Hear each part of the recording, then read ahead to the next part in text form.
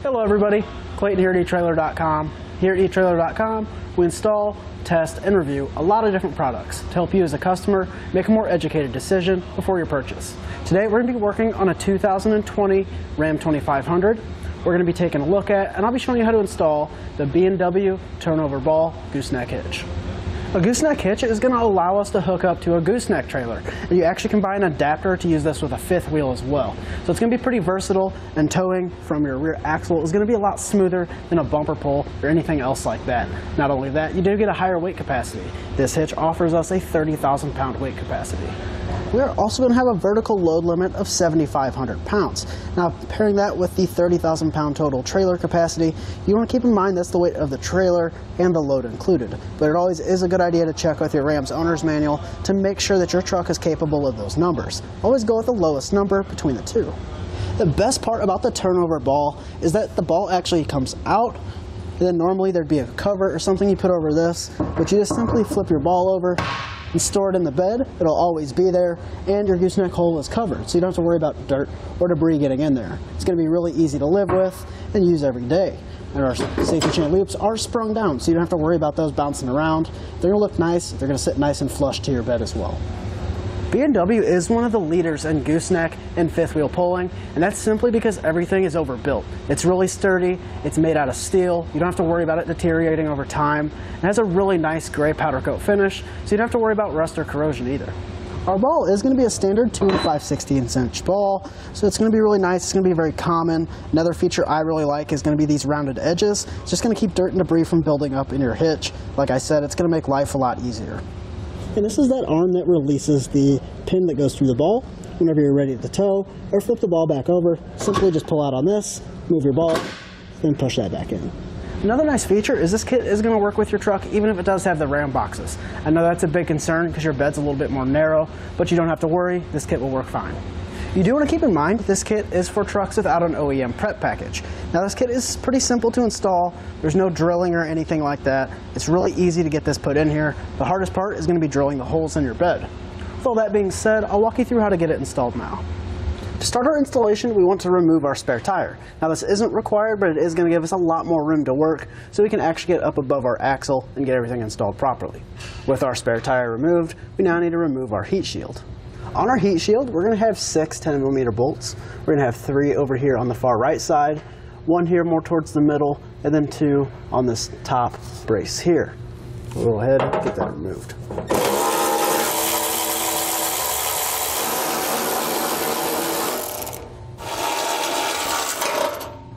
You now set this off to the side. Our next step is going to be to lower down our exhaust. However, we do need to support it before we do that. We're going to support our exhaust using a cam buckle strap. If you don't have one, you can find one here at etrailer.com. Now, there's going to be a couple holes in the side of our frame rail. We're just going to take our hooks, run that behind our exhaust, and hook it in to that hole in our frame rail on both sides.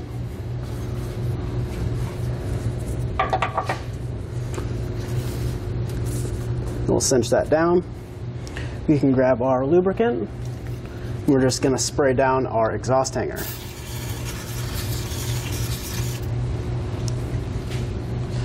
With our hanger sprayed down, you can now grab a pry bar. We're just going to pry against our exhaust to get our hanger up, to get our isolator off. Now we have our isolator removed, and the exhaust really doesn't move that much, so you can feel free to remove the cam buckle strap now. We now want to grab this piece provided in our kit. There's going to be an oblong hole here. There's actually going to be a hole on the front part of our cross member here. We want to take this bracket, we're going to slide it behind like so. You can see our bracket comes out right here. We just want to slide this over to where our hole lines up over here. With it all lined up and lifted, we want to grab a paint marker or a pencil or anything that we can make a mark on our bed, and it's just going to tell us where to drill our hole. Now we can lower this down, we'll remove that bracket. So now I want to grab a 1/4 inch drill bit. We're just going to drill out on that spot that we marked. I'm going to start off nice and slow, making sure that it doesn't walk.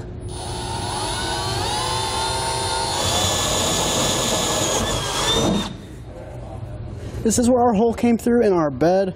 Now I want to grab a 3.5 inch hole saw to drill this out. Now before we start drilling into the bed, I do suggest grabbing some plywood. You can drill a hole in that, and that's just going to keep our bit from walking around. So you can grab our plywood, slide that over our hole. With everything lined up, we just want to kneel on our plywood and keep it from moving.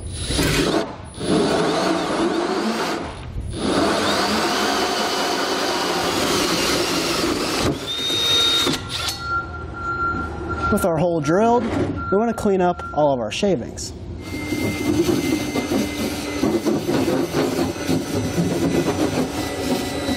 I just want to grab a file and kind of knock down any of these edges. With all of our edges knocked down, we just want to grab some black spray paint or any color that fits your truck. We'll just kind of paint this to keep it from rusting.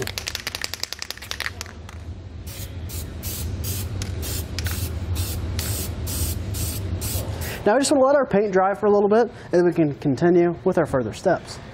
Our next step is going to be to grab this bracket with our 2 nuts welded into it. We want to slide it up and over our bracket here and get these holes lining up with these 2 outermost holes in our bracket.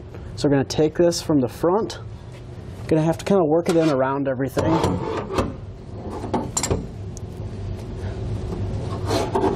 It is kind of tight, so you're just going to have to be careful maneuvering it. Once you get that close, you can kind of slide it around and work it with the longer side to get that lined up. Just like that. We'll repeat that same process on the other side.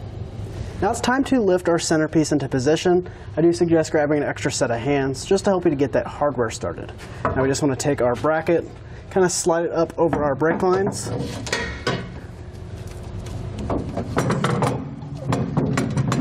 It's kind of hard to see, but there is going to be 2 bolts on the outside for the front and the back. So you're going to have 2 here, and then 2 on the front of this cross member on the other side. Now it is important you want this triangle facing the rear of your truck. You want this hole in the middle. Now we can go ahead and get our 2 bolts started on each side with those plates that we inserted.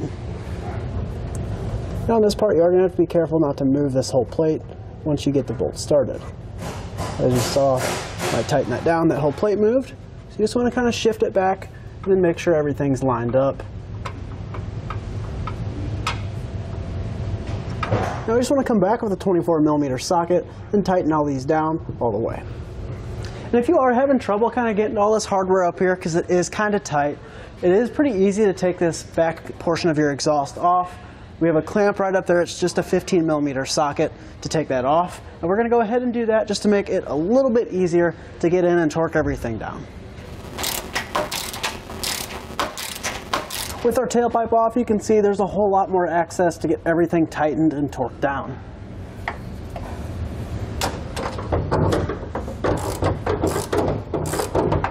With all of our hardware snugged down, we're now ready to come back and torque it down.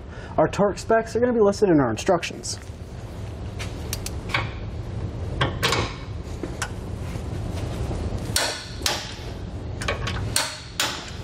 Moving over to our driver's side rear wheel well, there's going to be some electrical connectors right here underneath of our inner fender. Now if you want, you can trim this out, but our customer doesn't want to, and there is enough clearance right here to get a tool in here to lift up on our wiring. We just want to grab our trim panel tool. If you don't have one of these, you can find one here at etrailer.com. We're just going to reach in right here and pop up our electrical connectors. You might have to flex this wheel well liner a little bit to get in there. And like I did say, you can take it off if you'd like, or cut a notch in it, but you don't have to. With our wiring lifted up and out of the way, we can now grab our arm. We want our end with the 4 square holes facing in. So we'll slide this in just like that. And you want this facing up so we can get a nice pull. We don't want it to face down because it could come into contact with our wheel if we go off-roading or anything like that. So having that facing up is going to be nice and safe. So we'll just slide that through like so. We'll go back underneath and get it on the bottom. Now we'll grab our bracket that looks like this, and then we'll reach through and grab our arm right here. Our kit is going to come with 4 small carriage bolts. We just want to take one of those and drop it through the outermost holes in our pulling arm. So we'll drop that through just like so. We want to lift up and slide our bracket into place. With that lined up, you can see the bolt on the bottom. Our kit is going to come with 4 small flange nuts as well. When we tighten these down, we want the flat part facing up towards the bracket. With our first flange nut hand tight, now I'm going to come back and add the second one on the bracket. I just want to come back with a 15mm socket and tighten down those flange nuts the rest of the way. Now I just want to take our other carriage bolts and slide them through our arm here. You might have to pull it out a little bit. You just want to be careful not to release it on your finger. So we'll slide that one through like so. Then we'll add a flange nut on the back side. We'll repeat that same process for our top hole as well. And we'll come back with that 15mm socket and tighten those down. Now I just want to come back to the outside. We'll just pull this out. Then we'll jump back into our bed and we can drill our safety chain openings. Just want to grab our ball. We'll set it on top of our pen. We can grab our provided template and just slide that over like so. Now we are going to have holes in this template, and that's going to tell us where to drill for our safety chain openings. We do want this thicker part of the cardboard facing the tailgate.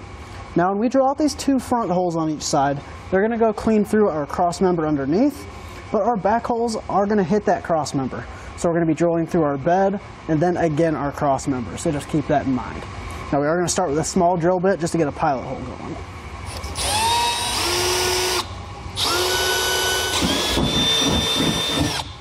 Repeat that same process for this hole.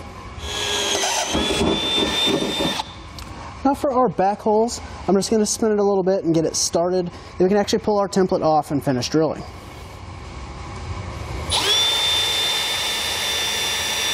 With our holes opened up, we want to grab our 11/16" drill bit and open up these holes the rest of the way.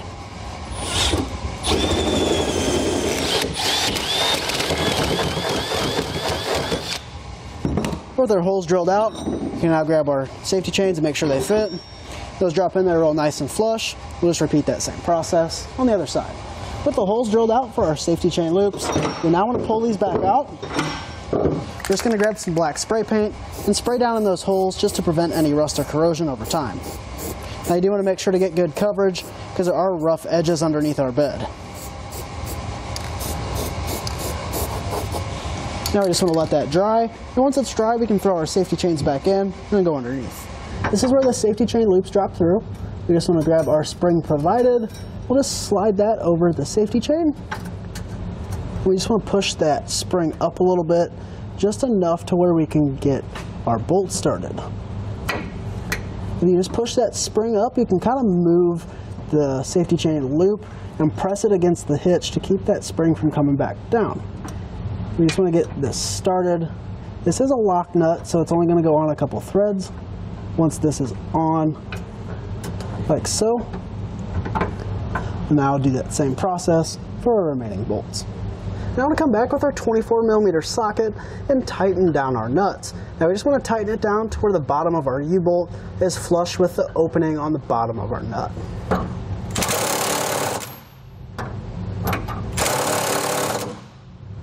Just a little bit more.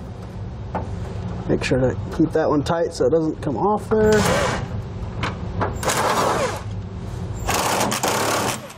Just like that, it's flush. We'll repeat that same process for our remaining bolts. With everything tightened down and installed, we now want to reinstall our exhaust, our heat shield, and our spare tire. They're in the reverse order that we took them apart. With everything reinstalled, we're now ready to hook up to our trailer and hit the road. That's going to do it for our look at and the installation of the B&W Turnoverball Gooseneck Hitch on our 2020 Ram 2500.